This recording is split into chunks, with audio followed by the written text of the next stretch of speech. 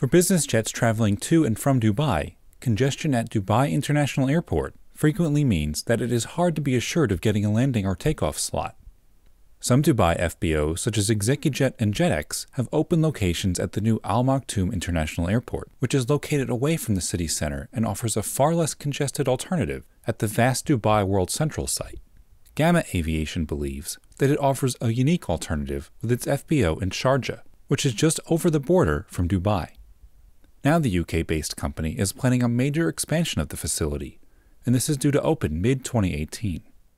Sharjah International Airport is literally 15 kilometres from Dubai International Airport. But the big disadvantage with DWC is it's a very long way from the main centre of Dubai. Whereas if you take, for example, the Burj Khalifa, the world's tallest building, very well-known landmark, that is 30 minutes from Sharjah Airport, whereas it's closer to 50 minutes from DWC. So from a practical perspective, once landed, you get there much more quickly. But also, when you're in the air, there are no slot restrictions coming into Sharjah International Airport. It has separate airspace to Dubai. We have a relatively large facility at Sharjah at the moment, but it's spaced out, it's not integrated into one capability. But we see that we're beginning to creak at the seams slightly there in terms of capacity, and we're effectively building a mini airport apart from the runway, the tower and the fire service, which we share with the rest of the airport. But we're building all the component parts of an airport in miniature purely for business aviation.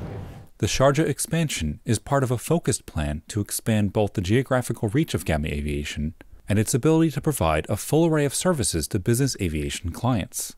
In terms of our global ambitions, really, you can look at it as Sharjah is just a small, view of that, or vice versa. But essentially, what we're looking to do is grow our business using that kind of infrastructure and that model and that diversity of business. We're trying to grow it in a very fragmented marketplace, and we're trying to grow it on a global basis.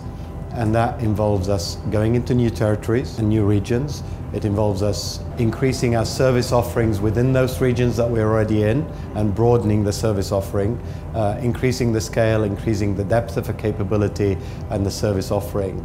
And really just trying to position ourselves where we are a truly global, integrated, business aviation service provider. I think our market is, when you look at other industries, it's fairly unique in not having any kind of single large players within it with substantial market shares. I think there are statistics out there that would suggest that even the top 5 players in any region or any, on a worldwide basis still don't account for more than, single-digit share of the market. And that's unusual when you look at shipping or supermarkets or any other kind of business or trade. Compliance is becoming more expensive. I think scale does matter, and the economies that we can derive from there are a differentiator. The challenge for leading business aviation services groups like Gama is to ensure that they don't lose the strong personal connection with customers while striving for stronger market share by expanding the scale of their operations.